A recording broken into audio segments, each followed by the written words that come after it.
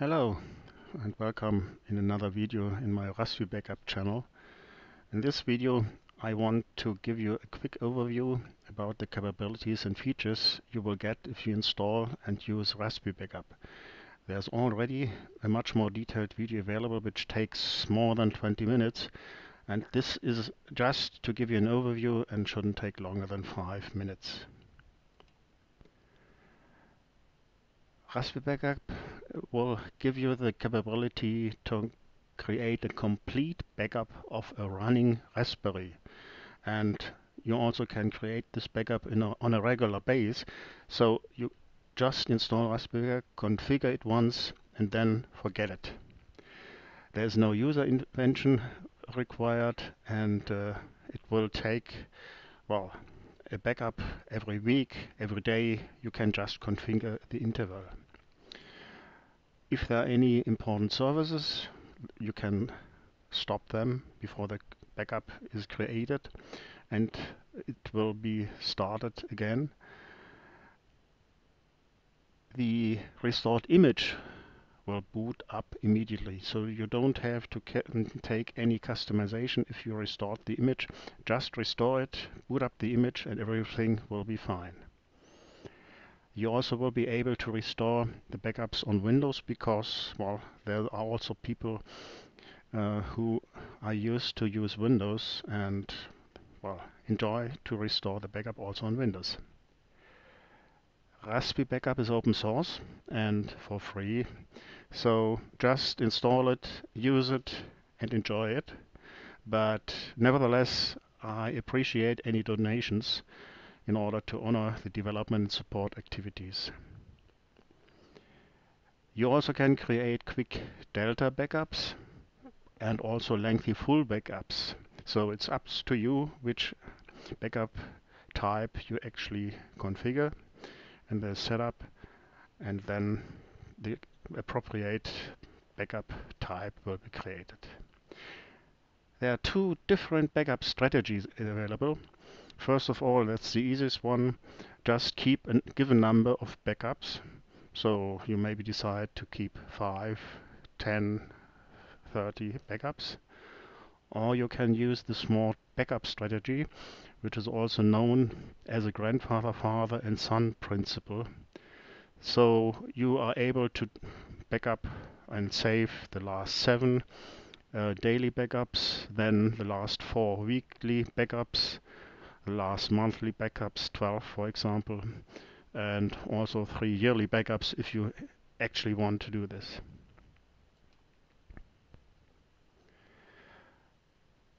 Just in case you have any planned updates, it's a good idea to create a kind of snapshot, so whenever something works not the way you expect it to work, or the system even doesn't start up again when you applied some updates, you can restore the snapshot and, well, start again, and hopefully will be able to install and update the system in a better way that it will boot without a restore of the backup.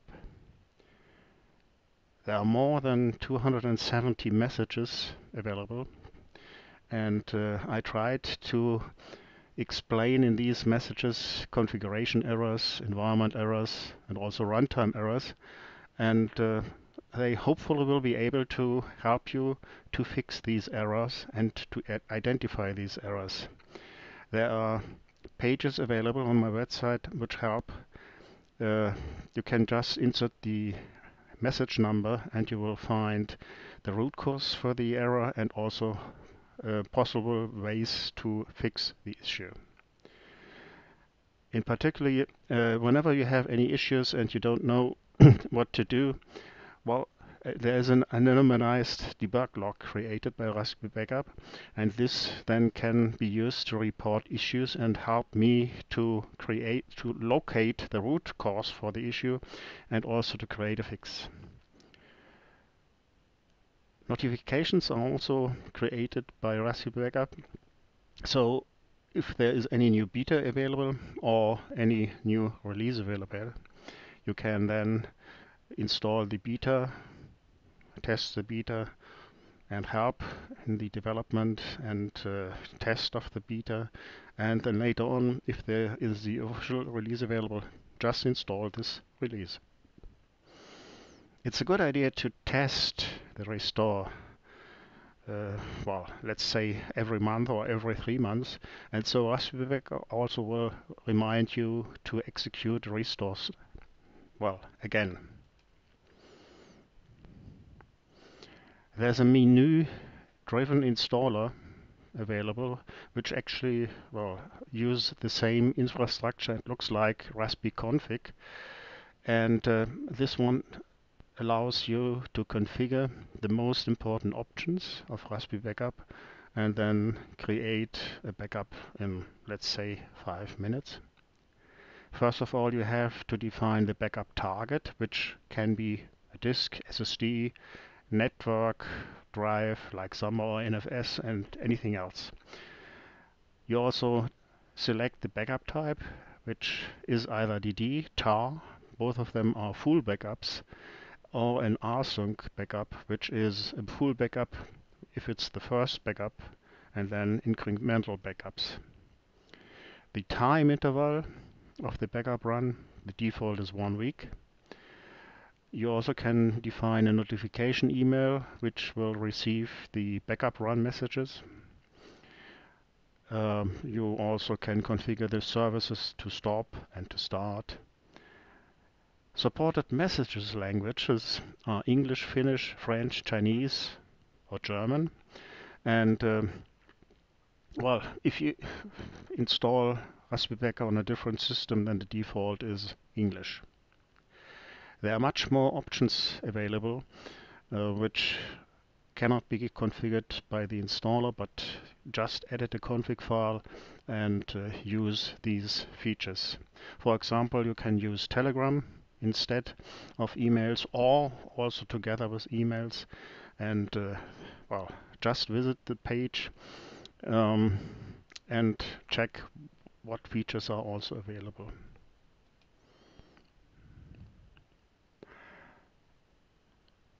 I already got a comment, well, multiple times that there's too much documentation available. So just visit my website, and there you find a lot of documentation about raspiBackup.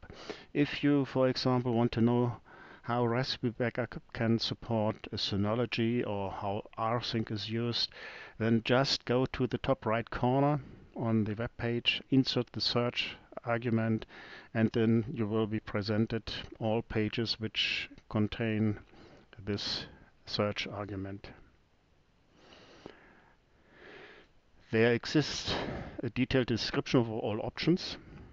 On the slide on the right lower corner, you see the menu about from raspiBackup, and there you can see the user's guide, which allows to read anything about the options. There's also a FAQ, and I strongly recommend to read this one, because there I wrote down all the gotchas I got about errors and configuration errors and runtime errors and so on users of raspiBackup made. There's also, that's what I already talked about, a page available. It's called error messages. There you have your list of all error message numbers and the root cause and how to get rid of these error messages. Another page describes how you can use the Synology as a backup space, how to configure all the stuff.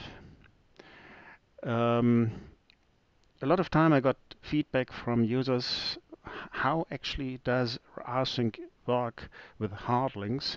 And there's another page available which hopefully is able to explain how hard links work with rsync. And well, finally there's also a page available which lists all the different pages which are available about raspiBackup. It's at the bottom of the menu, all articles about raspiBackup features.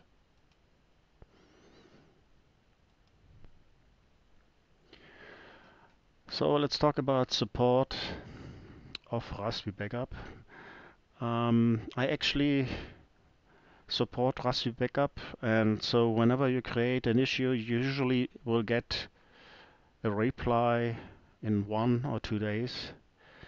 My preferred support channel for questions and issues is GitHub.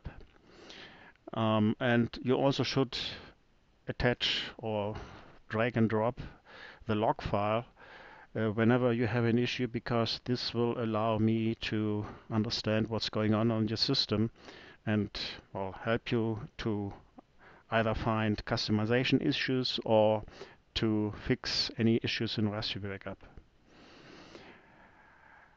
And keep in mind, registration is free.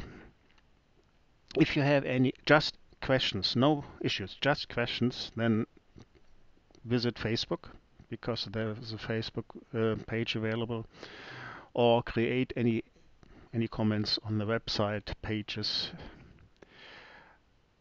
News are distributed or published on Facebook and Twitter.